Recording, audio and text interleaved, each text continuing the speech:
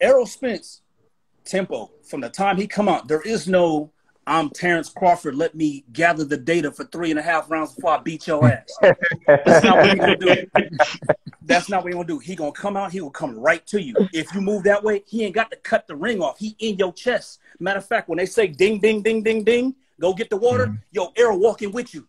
I'm gonna come with you in your corner. He gonna sit next to you in your corner while you getting the water and shit like that. You know what I'm saying? Then he gonna go back over here, ding, ding. He with you everywhere you go. That's Pacquiao's kind of fight, though. Well, now think about a younger Pacquiao. Now, younger, right? But what does Pacquiao do? Pacquiao likes to jump in and out. He'll come out. He'll size you up. He like to jump in and out. That's why he get his ass knocked out. That's why he gets time. He's not used to somebody being in his chest like that. And so when you look at it like that, the fact that he's not used to somebody being in his chest, on top of that, he's fighting another southpaw. So he's not in there with somebody else that, like, both of those cats, they both fighting somebody they're not used to fighting. They both lefties.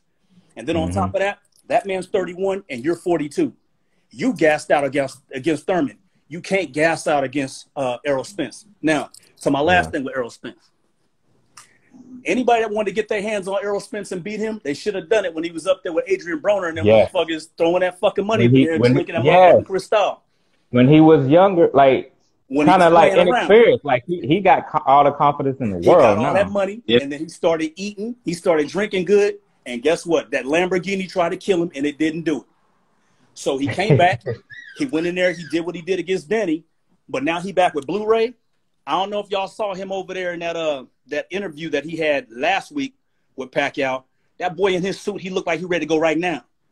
Yeah, he not beat. Listen, dude. Look, I hope you're right, man. Everybody always says Pacquiao gonna do this. I sat here and I watched it with Jesse Vargas. He looked like shit in Jesse Vargas. But Jesse Vargas could fight though. Okay, he could fight, bro. Like he's like Andy Lee to me. You know how Andy Lee kind of always hung under the radar, but he was a tough out. That's Jesse Vargas. Andy Lee, we'll go with Andy Lee. Andy Lee is a solid beef fighter. Anytime you put him against the tops, he get his ass whooped.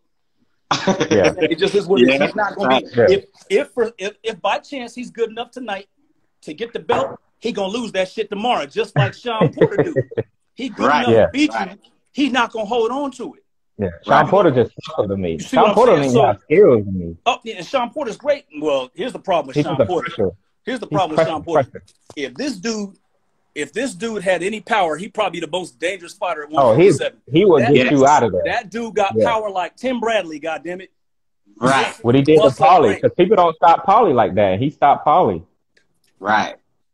Paulie. But they don't stop him though. See what I'm saying? Like Paulie don't get because Cotto broke his jaw, I believe, and they still kept fighting. For sure. You know, like so when he stopped Paulie, I knew he was gonna beat him because Paulie can't hit worth a damn. But I was like, smart. He's a smart fighter. He's another one. If he had power, Paulie would be a problem. Yeah. Oh my God. Are you? Yes.